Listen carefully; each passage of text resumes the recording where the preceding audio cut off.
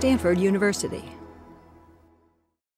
Pharmacogenomics is a scary word, but really it's easy. Pharmaco, like pharmacology, drugs. Genomics, like genes. Pharmacogenomics is the study of how your genes affect how you respond to drugs.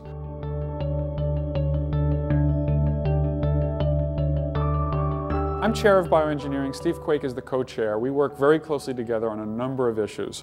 One of the things we work together very closely on is our mutual commitment to the future of medicine as personalized medicine. I met Russ Altman when we came together to lead the Department of Bioengineering, and we realized that we had overlapping research interests in this area.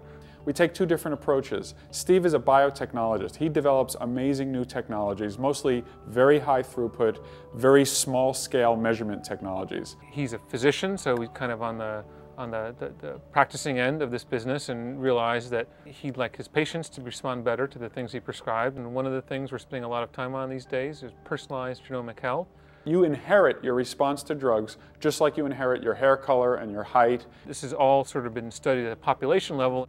The advent of new DNA sequencing technologies are now making it possible for each person to have their own genome sequenced.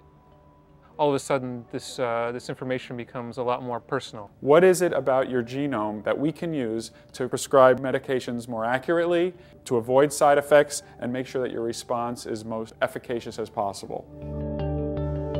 This machine here is what we use to sequence human genomes. It's the world's fastest DNA sequencer.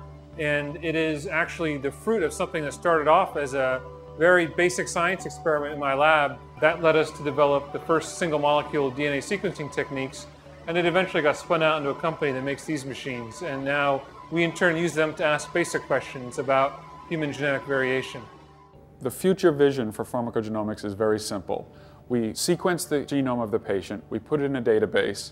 Every time the doctor needs to make a prescribing decision about drugs, they go to an information system that says, given this patient's genetic background, stay away from these drugs, but go ahead and use these and try them at the following dose. Because drugs are designed on a one-size-fits-all basis, but one size does not fit all. In fact, I'm one of the first guinea pigs of this project, and we sequenced my genome last month and are in the stages of assembling it right now. And I'm hoping very soon to be able to ask some of these questions about my own life.